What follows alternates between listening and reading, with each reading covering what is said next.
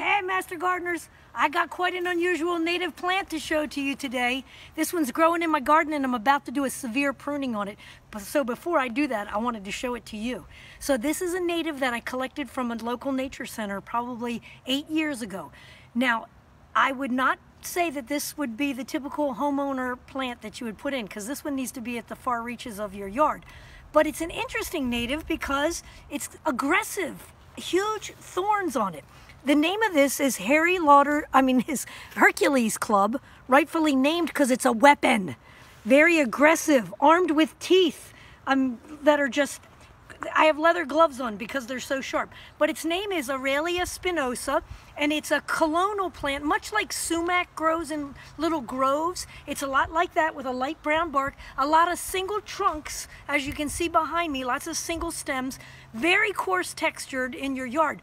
But whammo, in the late summer when it comes into flower and it begins to make berries, it's unbelievably gorgeous. If you see it on the roadsides around our county and you see those big panicles, the flowers are 3, almost 4 foot wide, and the flowers become so heavy that they actually begin to droop a little bit. They're only born on the very tip top of the branches.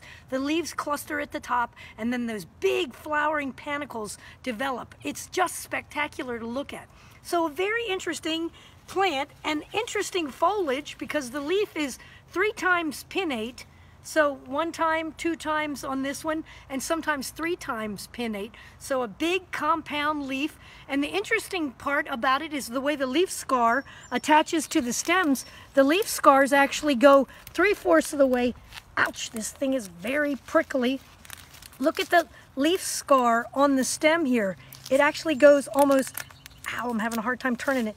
It almost goes almost 3/4 of the way around the stem. So a very clasping petiole on it.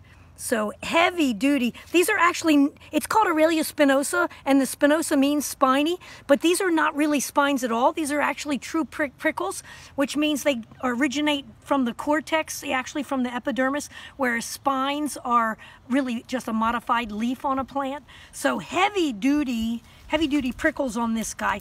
It's pollinator friendly, it's wildlife friendly, it's bird friendly. The birds love to eat the little blackberries.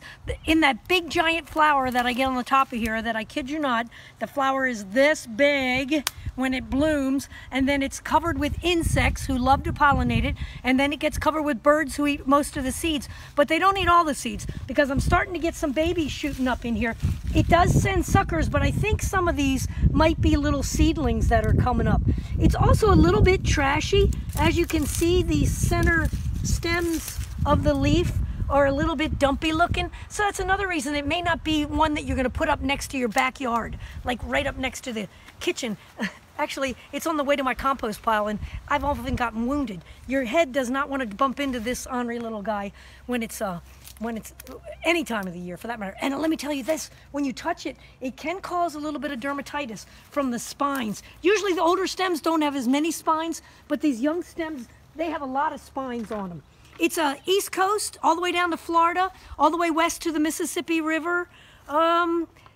Interesting little native, gives a little palmy, tropical look in your yard. So if you want to try something really unique, try this devil's walking stick.